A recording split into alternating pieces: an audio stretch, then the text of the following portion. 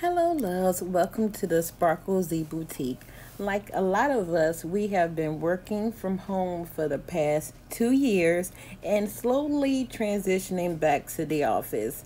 Well, I am back in my office now on a hybrid schedule, and I want to show you how I'll set up my cubicle in two different ways.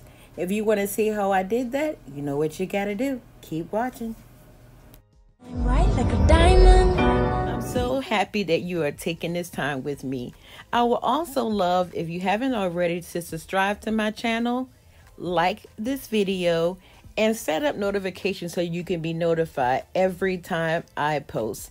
When you view my videos and share them, they really help my channel and it really motivates me to want to come and give you more content. Believe it or not, studies have shown if you just bring a few items from home and personalize your cubicle, it will increase productivity and your overall energy when you are at work. And so what I did was bought some things from home because my style at home has changed. So I wanted to bring some of my favorite items that I no longer use in my home in my office. Once I give you an overview of how everything is set up, I will go in and let you know in detail where I purchase everything from, and if there's a DIY, and if there is a video that I have showing that DIY, I will attach it below. But I don't think I do. But if you want to see a video showing you how I created anything that I told you was a DIY, let me know in the comment section.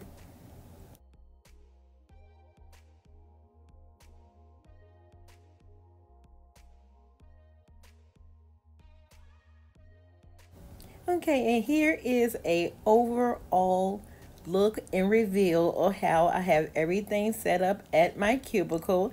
I really hope you liked the first look, and I'm going to go in now and give you some more details about what I have on my desk.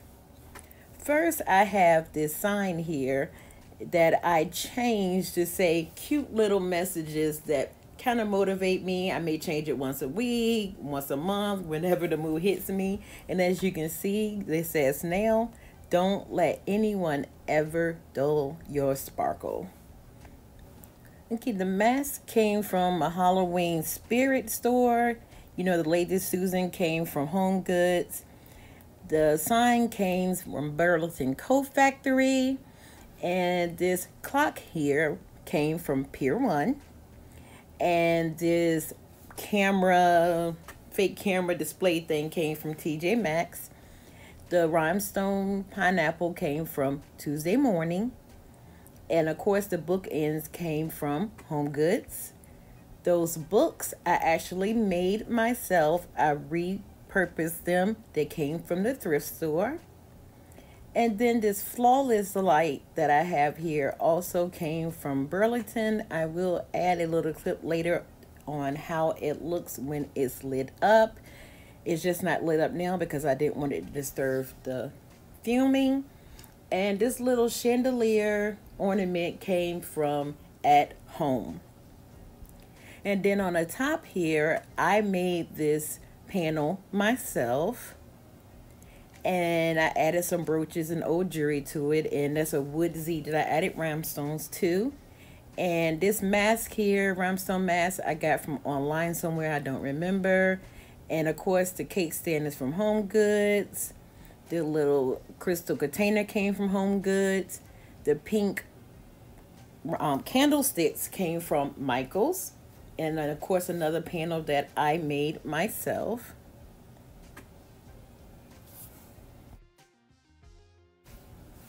And then at the top of my phone here, I have this wood Z that I purchased from Michael's that I painted, put some bling wrap on, and added some repurposed jewelry and some pearls, rhinestones, crystals, whatever I had on hand at the time. And then next to that, we have a sign from Dollar Tree that says she leaves a little sparkle wherever she goes. And I added some bling wrap to that. I have that sign from the Dollar Tree that also lights up. And those candlesticks came from Burlington Coat Factory. And then next we're going into the stuff that's provided at the desk. So that's really not important, but I do have the gold stapler from Target. And I have this cup that I got from Amazon that says Queen of Everything. And in the back there, we just have a phone stand from the Dollar Tree. And now I'm going back and giving you a whole overview of everything. And then I will be going to the next look.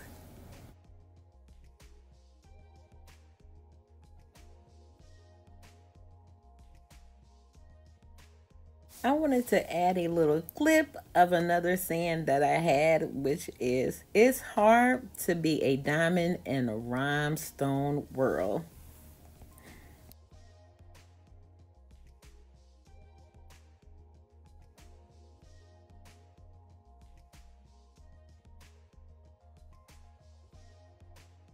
Okay, here is look number 2.